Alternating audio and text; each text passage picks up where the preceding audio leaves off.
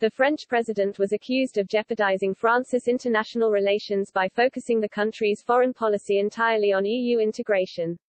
In an opinion piece titled The UK-US Pact, a consequence of French inconsistency, French daily Le Tribune argued Macron's obsession with Brussels is being interpreted internationally as a will to move away from the country's Indo-Pacific alliances.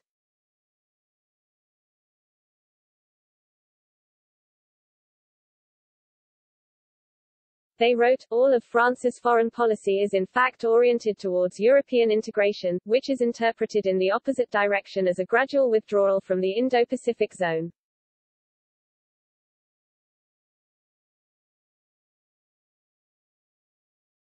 Referring to the UK-US defense deal between Australia, the UK and the US, for which France has lost out on a lucrative submarines deal, they added, if Australia has turned away from the strategic partnership signed with France, it is because of the unbearable lightness of Paris on the Caledonian file.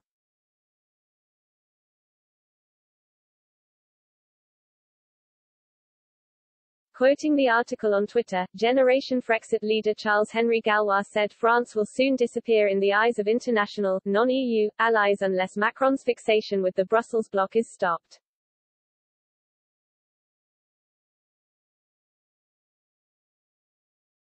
He wrote, the fanatical obsession with the EU makes France disappear in the world.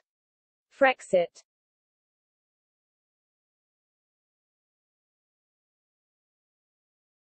Dan Tehan, Australia's Trade, Tourism and Investment Minister for Australia told Sky News Australia on Friday how the French government cancelled multiple crunch meetings he was due to have with his counterparts during a recent trip to Europe.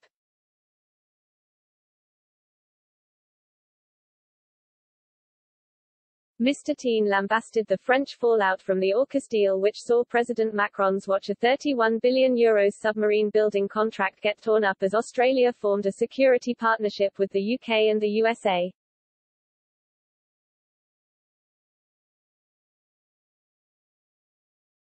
Mr. Tehan explained, obviously I wanted to meet with the French trade minister and I was going to meet with the top business group.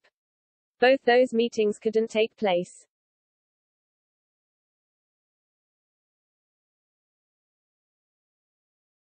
And in an embarrassing revelation to President Macron, Mr. Tehan said he was only able to exchange pleasantries with the French trade minister at the G20 meeting in Italy, admitting that was the only interaction between the two embittered nations of late.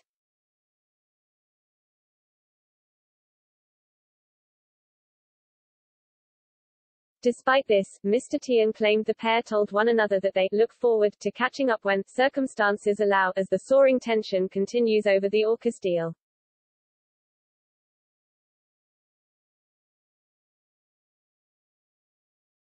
He went on to acknowledge how it is a difficult time in our relationship with France at the moment, and said it will take time to resolve.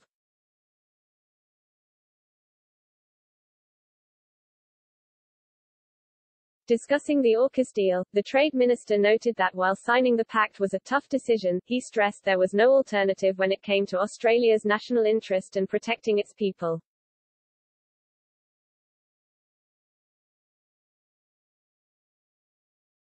Mr. Tehan continued, saying, obviously there wasn't the circumstances that enabled me to sit down with my French counterpart, but I hope in time I will be able to do that.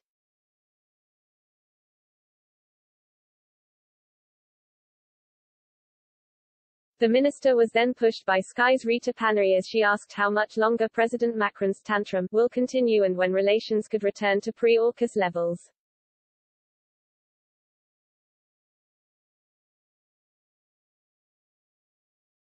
He replied, I think it might take some time, there is obviously great disappointment on their side.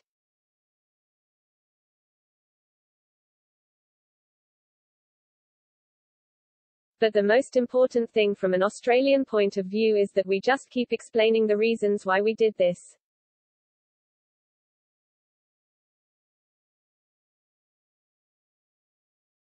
We have got a very changed geostrategic circumstance in the Indo-Pacific. We took a decision which was very much in our national interest.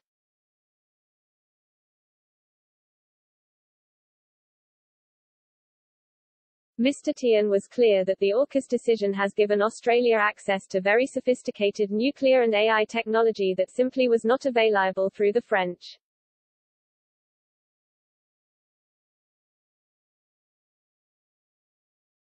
The AUK-US deal saw Australia tear up a massive €31 billion diesel-powered submarine building contract with the French to pursue the means to produce nuclear submarines with the help of US technology.